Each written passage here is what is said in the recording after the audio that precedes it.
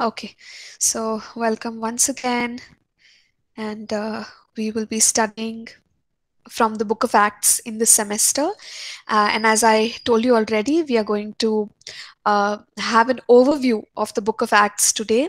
So we will begin there. But before we get into our uh, study of the book, can we have a word of prayer? So anyone, could you please lead and open out this time with a word of prayer, please?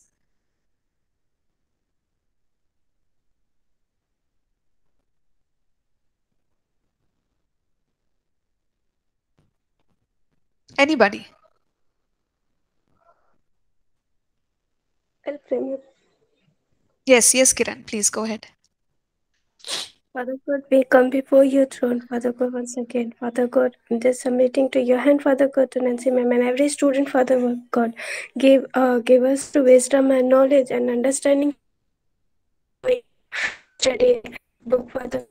Check, Father, give you and know. Thank you, the King, the Son. Thank you for everything, Father God.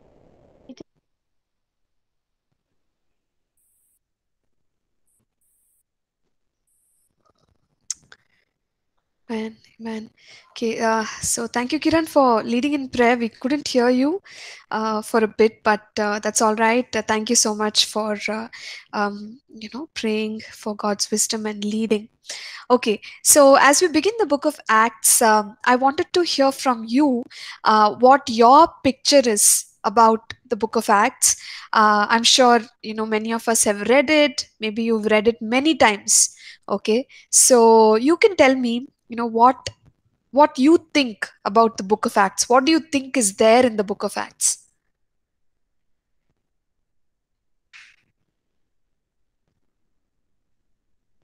Just go ahead. You can, unmute yourself and share. The work of the Holy Spirit. The work of the Holy Spirit. Great, excellent. Yeah, you see that throughout the book of Acts. Anything else? Yes, ma'am. After Jesus went to heaven, Jesus gave to some revelation to Paul, and Mm, Paul described to every, and through Holy Spirit, Paul described to what God spoke to Paul, mm, mm, and mm. Paul wrote that book. Yeah, ma'am. Okay, okay, okay. Yeah, thanks for sharing, Kiran. Thanks for sharing. We will discuss all these things in detail. Okay, as we go further. Yes, thank you, Kiran. Anyone else? Maybe one more person can share your opinion of the Book of Acts. Encounter with Jesus.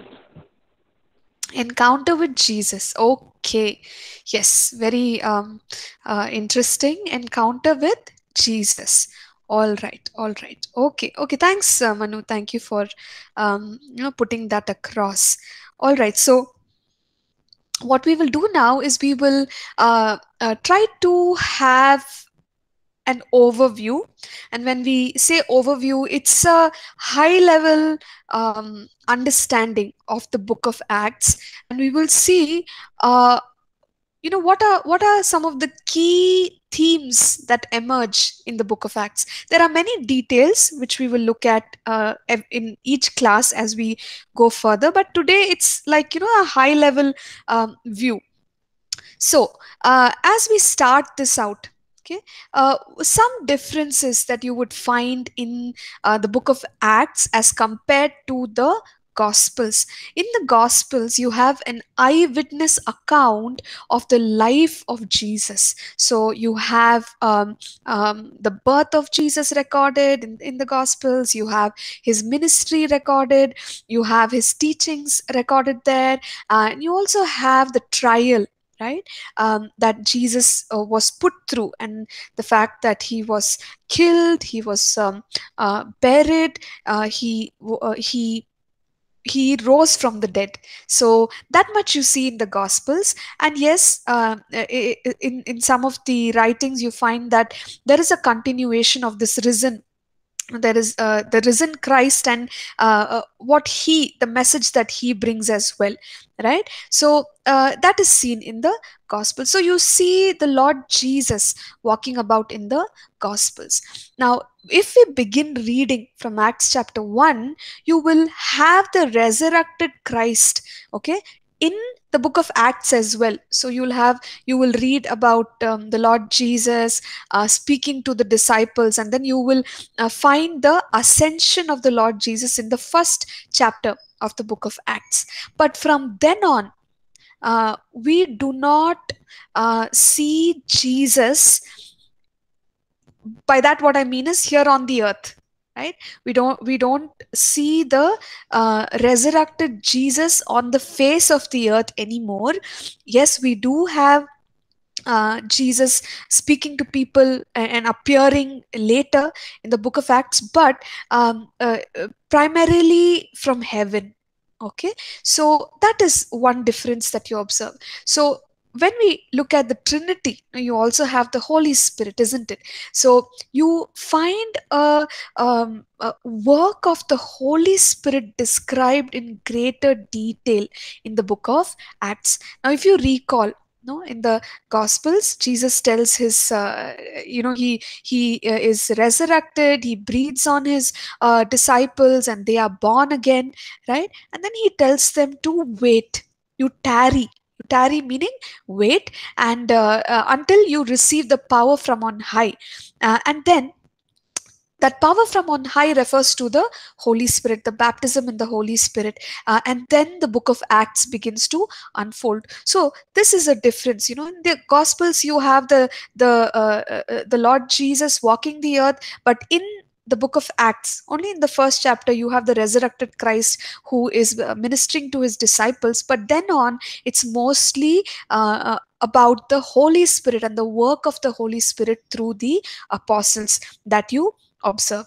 Okay, so that is something for us to understand. And also another nice thing that you observe is you have the teachings of the Lord Jesus in the Gospels. If you recall, we generally refer to Matthew chapter 16, verse 18, where Jesus said that I will build my church and the gates of hell will not prevail against it. So he had indicated that the church would be a very powerful entity here on the face of the earth.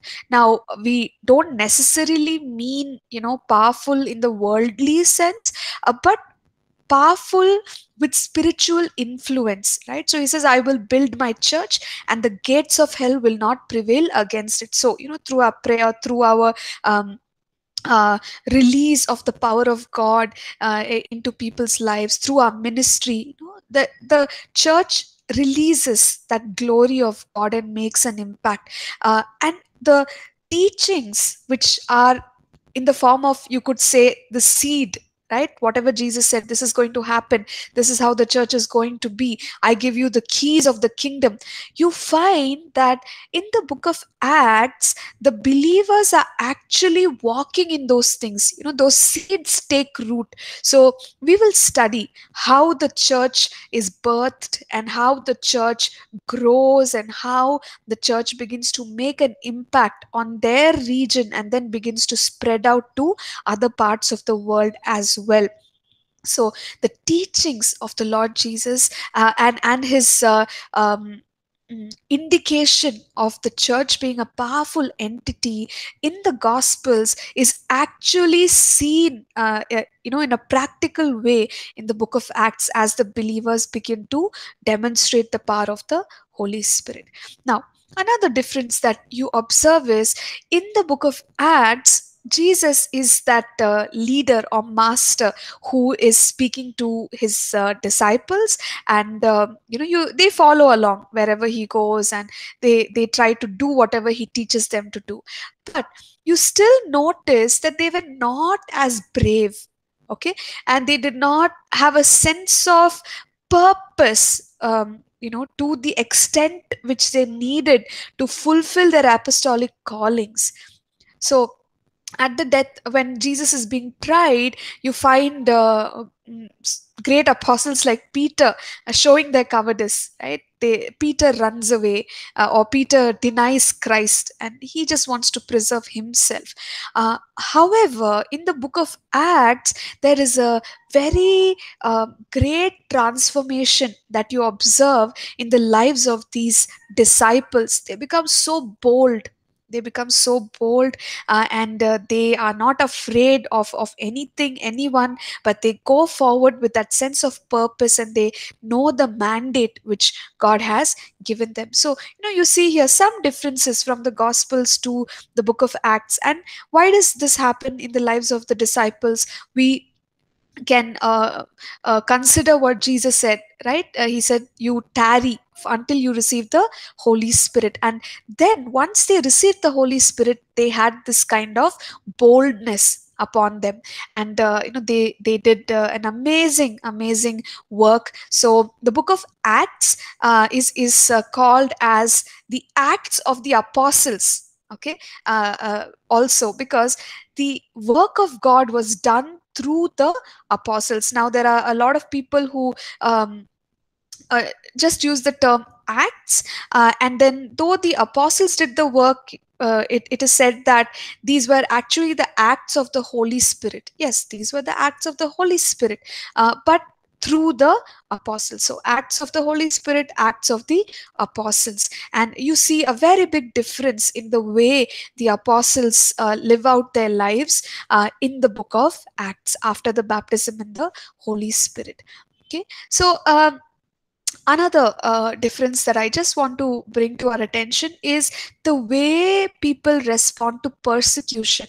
So, in the Gospels, the disciples once again don't look very strong and confident to face opposition. But in the book of Acts, you will find opposition in many places, because the disciples try to take new territory for the sake of the gospel. But the persecution never stops them. Okay, so we will see that persecution doesn't stop them. In different places, God gives them the wisdom to escape the persecution, and in some places where they have to undergo persecution, they always come out stronger. And that shows us that what is meant, the fire which is meant to destroy, actually becomes the fuel of the church, and the church begins to spread far and wide. And you see that the disciples, and the 12 disciples of the Lord Jesus, actually 11, because Judas betrayed him, but those who continued with the mandate of the gospel, they in many ways are so strong as they face persecution. So this is also something that you observe. The way they responded to persecution in the gospels is very different from the way they face it in the book of Acts. So just some of the changes that I want you to understand first, and then we will continue, right, looking at many other things from the book of Acts. So now let's see a little bit about the background of the book of Acts. Okay. The time when the Lord Jesus was crucified, okay, that we would say that it's somewhere around 33 AD. Okay, and after that, immediately after that, because once the Lord Jesus was resurrected from the dead, I told you, Acts chapter 1, you have the resurrected Christ.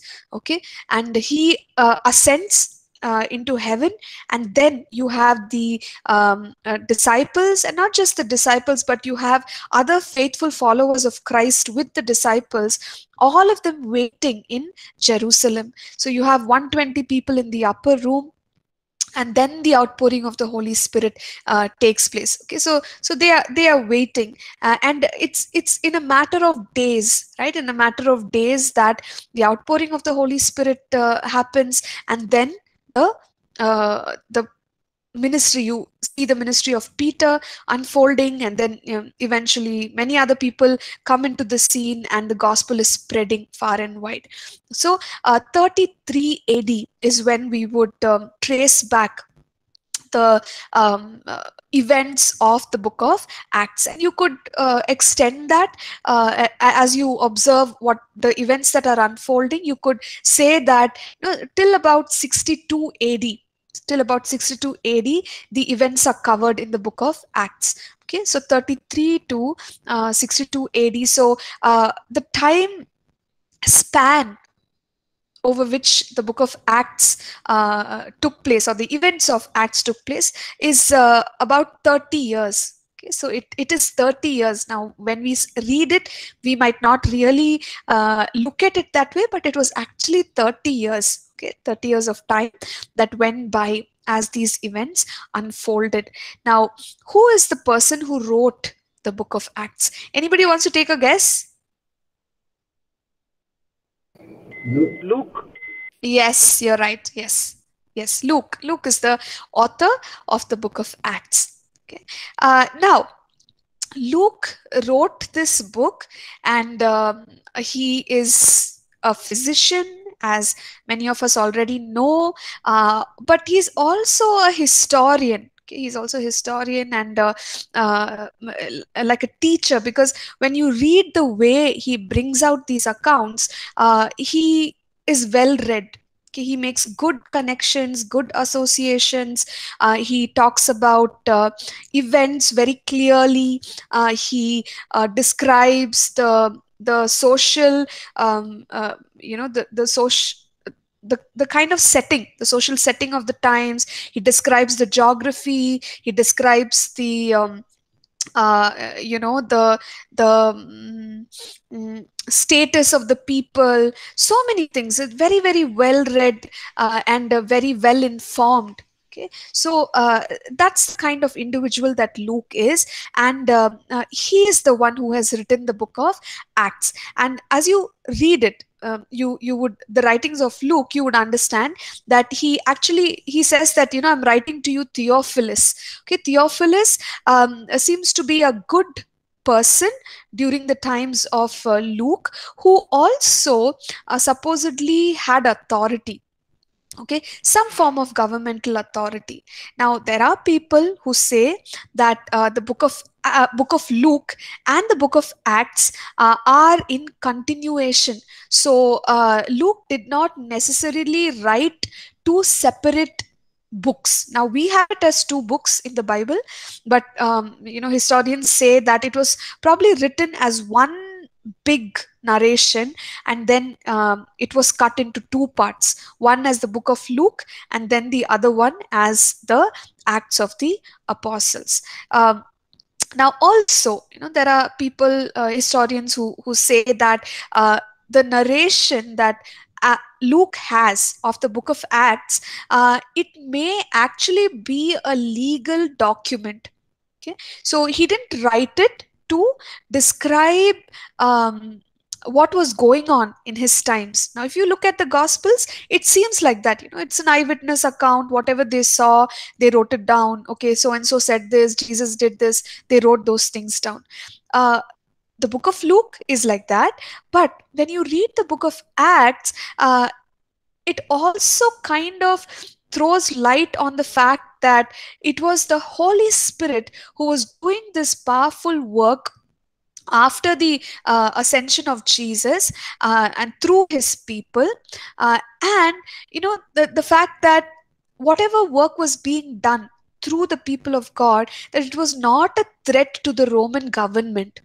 Okay, maybe historians say that Luke would have written this account for the defense of Paul, right? To say that Paul has been transformed by the living God, and the ministry of Paul, it is a ministry that comes from God himself, the very God that the Jews worship, and also the fact that Paul is not a threat. Okay, in fact, he is a law-abiding and a law-upholding citizen. So when Paul was in trial, uh, um, maybe Luke wrote all this to submit it as a document to the authorities to defend Paul when he was in trial. So a lot of historians take that view and feel that this writing was actually a legal document. Now, as we continue on in the book of Acts, there are many things, right, that we will observe. So I will try and take you through uh, these portions one by one. uh, Firstly, you would see that there are um, different people, okay, different people whom you will meet from chapter 1 all the way till chapter 28. Okay, so the prominent person in chapter 2 is Peter. Okay, in fact, even in chapter 1 is Peter, because he takes on leadership over the disciples almost automatically. If you observe the personality of Peter, even when Jesus was there, he would speak, he would be the first one to speak. Okay, so he was somebody who had that ability to take charge, immediately take charge. So in that way, he continues to take charge from Acts chapter 1. And then Acts chapter 2, after the outpouring of the Holy Spirit, you observe him rising up and making his first speaking his first sermon, okay, which had a very powerful impact, and 3,000 people were saved on that first day itself. So you find different people in the book of Acts. Then you would find John in the ministry along with Peter serving together. Then eventually you find Philip, okay, in the book of Acts chapter 8, where Philip goes to Samaria and he does the work of the ministry. Then eventually you find this government government official, okay, also known as Saul, very familiar as Saul. But we look at, excuse me, yeah, we look at his transformation on the road to Damascus in Acts chapter 9. And Saul is transformed into Paul, and it begins in Acts 9. And then again, we read about the ministry of Peter continuing, and then eventually Paul emerges once again on the scene. And then you have Barnabas, who is part of the ministry, and they continue to take the gospel out to different parts of the world. And then mostly the description is that of Paul. So in our study here, we will go through the book of Acts, but in the end, we will touch upon the missionary journeys of Paul, the life of Apostle Paul, and also his missionary journeys, because a large part of the book contains description of the life of Apostle Paul.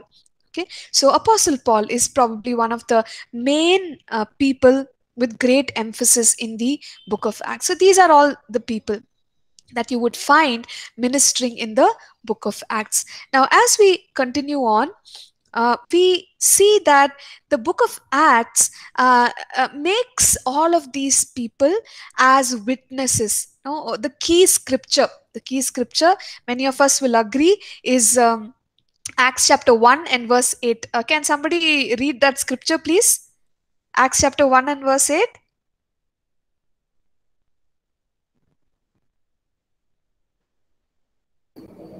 Okay. But ye shall receive power. After that, the Holy Ghost is come upon you, and ye shall be witness unto me both in Jerusalem and in Judea and in Samaria and upon the uttermost part of the earth.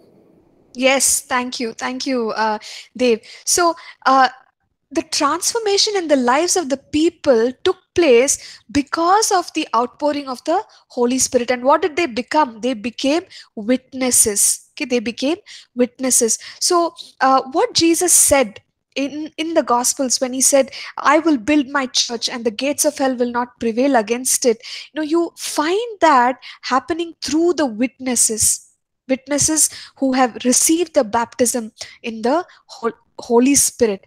Okay, and they are so powerful. So it's almost like when you look at the book of Acts, has anybody seen forest fire? At least on TV news, you've seen forest fire?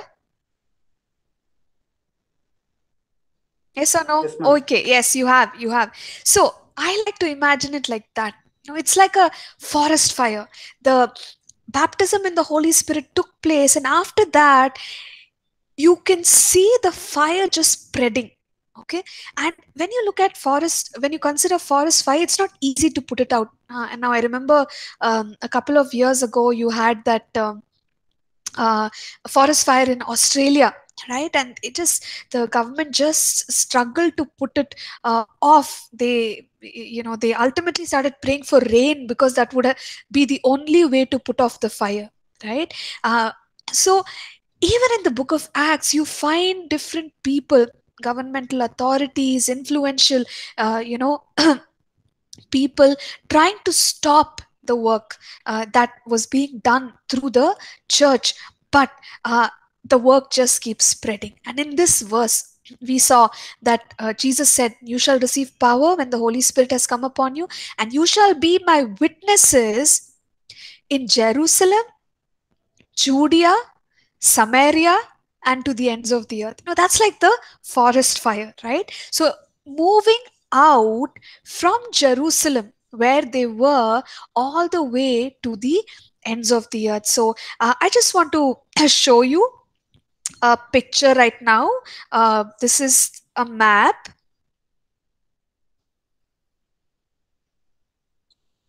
of these places that were mentioned.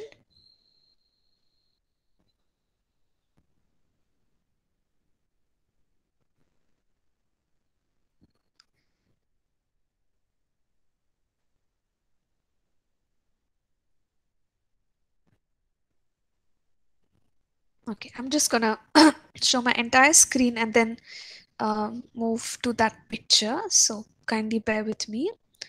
Okay. Now I hope you can see the picture, everyone. Can you? Yeah, we can now. Yes, ma'am. Okay, excellent, excellent. Yes. So remember, verse Acts 1, verse 8. What did Jesus say? You shall be my witnesses in where? Where? Jerusalem. Jerusalem. So Yeah. can you see Jerusalem? Yes. Okay, great. Then Judea. Okay. So Judea is the region, close to Jerusalem. So Judea, Samaria, right? So it's almost like concentric circles. You're covering larger parts of communities and regions as you go forward. So you shall be my witnesses in Jerusalem, Judea, Samaria, and to the ends of the earth. Now, obviously, in the 30 years when the book of Acts, the events took place, you didn't see them going to, every part of the world, like every continent. That didn't happen. But, whatever is covered in those 30 years, it's very clear that the gospel was spreading far and wide and very, very quickly. So the ends of the earth, as far as the book of Acts is concerned, is this boundary over here, right? So there are different places mentioned here, and we will look at each one of them as we go ahead. So you have the region of Galatia. You have cities, very, very important cities that we will talk about soon. There's Colossae, Ephesus.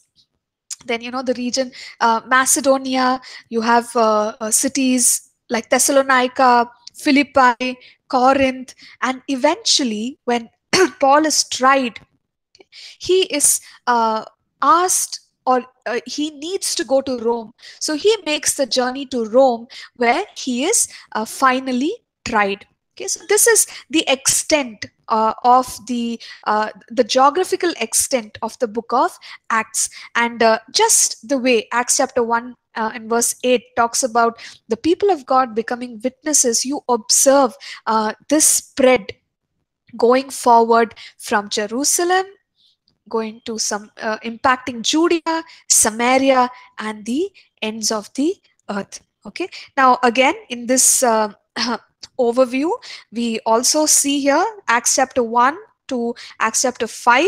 A lot of events that take place are all in the city of Jerusalem.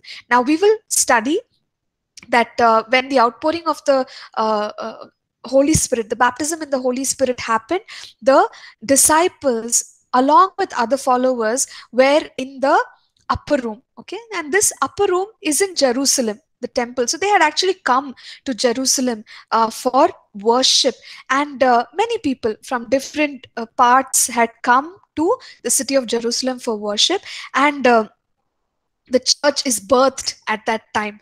And then different things happen as far as the growth of the church is concerned. So Acts chapter 1 to Acts chapter 5, mostly, like you will hear about Jerusalem.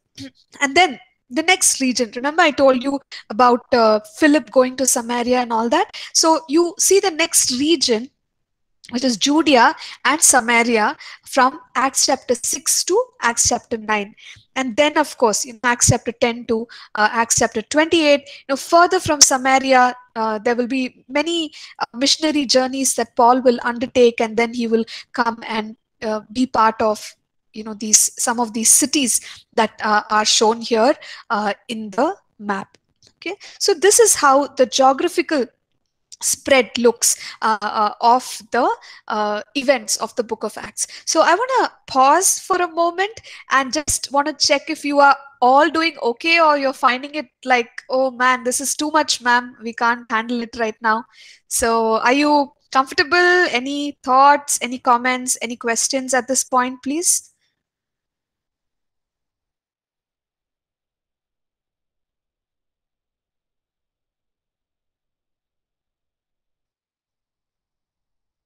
Ma'am, actually, I Okay, that's didn't great. That's great. understand. So yes, Manu. Actually, I didn't understand Acts 1 to 5. Okay, so Acts 1 to 5, thank you for that question. All I'm saying is we will see many things happening when we go through those chapters. All of those events are taking place in Jerusalem. That's the only point which I made.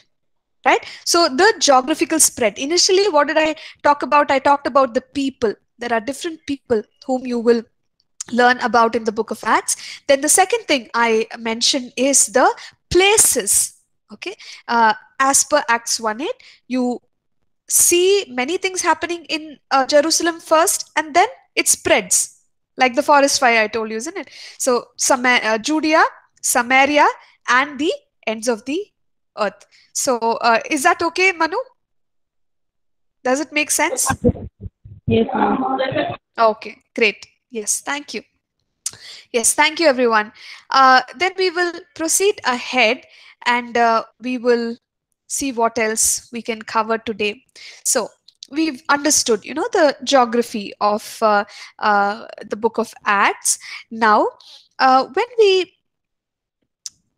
see the kind of communities that are one for the Lord Jesus, you notice that Jesus was ministering mainly to the Jews. Okay, if you remember that incident when the Syrophoenician woman comes to Jesus and asks him to heal her demon-possessed child, Jesus says the children's bread cannot be given to the dogs. Okay, so what was he actually saying? Basically, he was pointing out that there is a law. Okay, and according to the old covenant, all the promises, all the blessings of God belong to the Jews. And Jesus came as a minister of that covenant initially, right? And when he was still walking the earth, he was primarily ministering to the Jews. So he could not take that blessing and give it to the other communities, is what he was saying. But through faith, when she trusted him and she had faith in God, and she says even the dogs can even the dogs can have the crumbs. Jesus was so amazed by her faith and the rule that existed, the law that he would only minister to the Jews. Because of her faith, he even ministered to a Gentile. right? But that was the foretaste of what was going to happen later in the book of Acts. Even in the book of Acts, when the Holy Spirit is poured out on the people, they are primarily Jews from different regions. Okay, and the ministry continues among the Jews for a long time. It's only in Acts chapter 10 that you notice Peter is being sent to the Gentiles, and for them it was a forbidden thing. Like they would never go and interact with the Gentiles.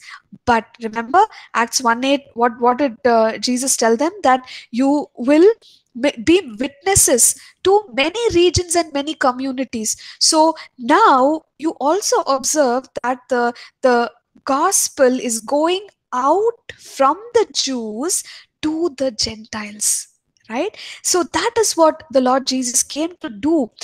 In the gospel, we usually say that scripture, which says, God so loved the world that he gave his only begotten son. God so loved the world. Okay, the world includes many communities, and in the book of Acts you see that spread happening. So no longer was the gospel limited to the Jews, but it moved to the Gentiles by the direction of God, by the direction of the Holy Spirit.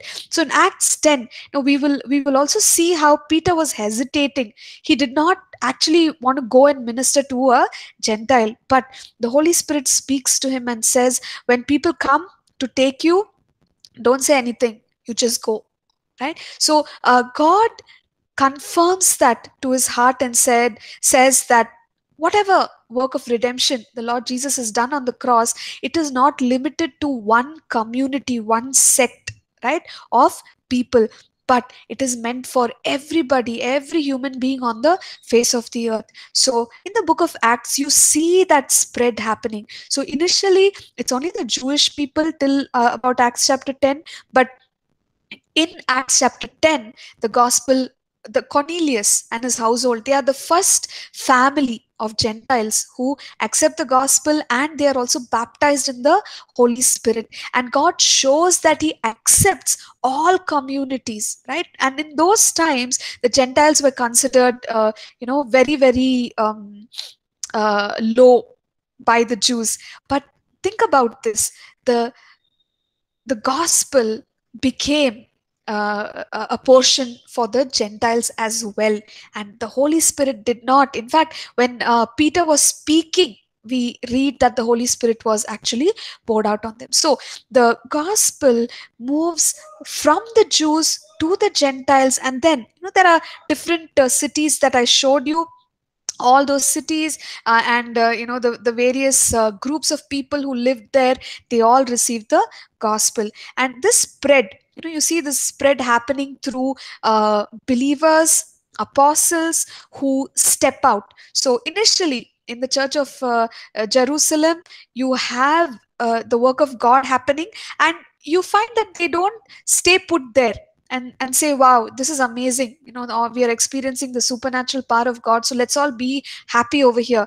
But you see these believers and the apostles as well stepping out, and they go to different regions to have people hear what the Lord Jesus has done for them, and offer the plan of redemption to them and say, do you accept this? And then you have regions and regions of people who commit their lives to the Lord Jesus as well, and they also become witnesses for this gospel. So this is the next thing we observe, that the gospel is spreading from community to community, and it is touching very many communities. Now, you can only imagine when it says the ends of the earth, right? To impact the ends of the earth, that includes many, many communities. And at least this started in the book of Acts. This spread started in the book of Acts. Okay, now some of the other things that we will see in the book of Acts is the fact that the Lord Jesus is preached as the Messiah. there are wonderful sermons. You have Peter's sermons, you have Paul speaking about how he got saved, how he was transformed on the road to Damascus. But in all of these sermons, in all of these messages, one of the central things that you will observe is that they are proclaiming the Lord Jesus as the Messiah. They talk about the death, resurrection, death, burial, and resurrection of the Lord Jesus Christ. So Jesus is that central message in whatever they say. And then you would also notice that they quote Old Testament scriptures quite a bit.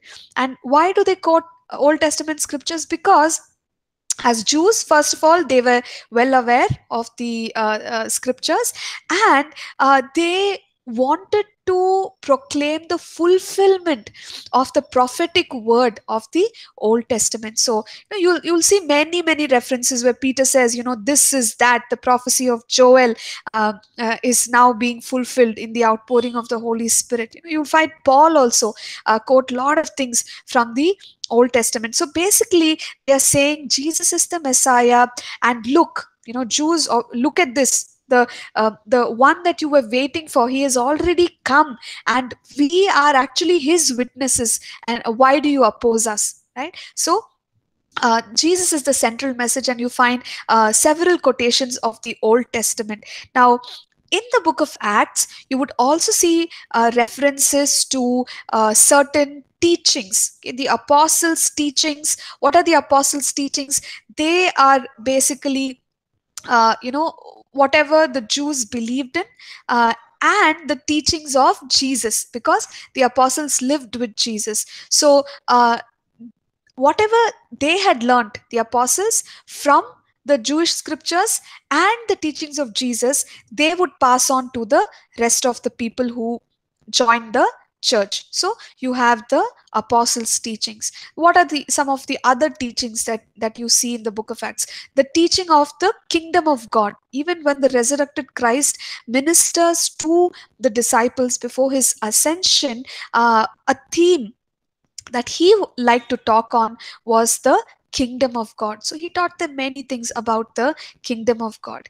And you see that the grace of God, right? You understand the grace of God in the book of Acts, because the gospel is now going out to the so-called restricted and low communities that the Jews considered at that point. So these are all some of the themes that you would see in the book of Acts. And you would also see very many supernatural works of God. So what I'll do is, at this point, I will pause. We only have 5 minutes, so we'll take some time to maybe have your thoughts, and then I'll come back, and I will continue from where I stopped. So any thoughts at this point, any comments from you?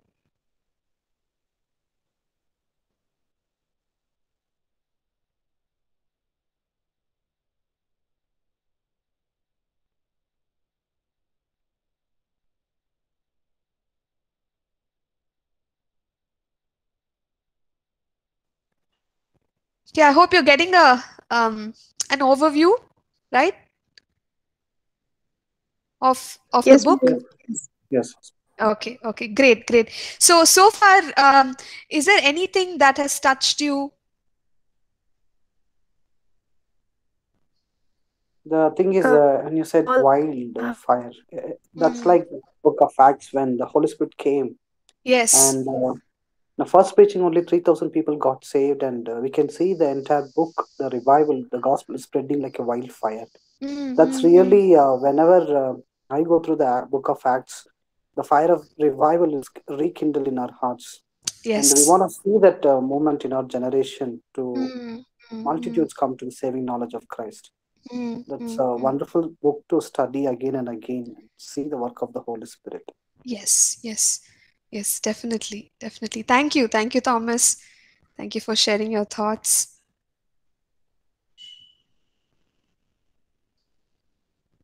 So anything else that has touched you? It'll be good to know.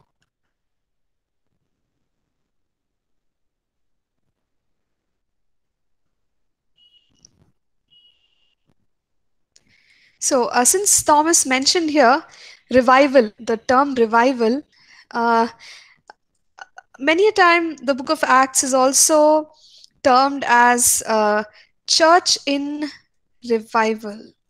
Okay, so the church which was on fire for God and spreading the fire of revival. So the book of Acts can be considered as a church in revival as well. Okay, so yes, so these are some of the key things in the book of Acts, and we will stop now. We will come back in about 10 minutes and we will continue with a little more introduction on the book of Acts. Okay, so please feel free to stop and take a break, and we will get back together soon. Thank you.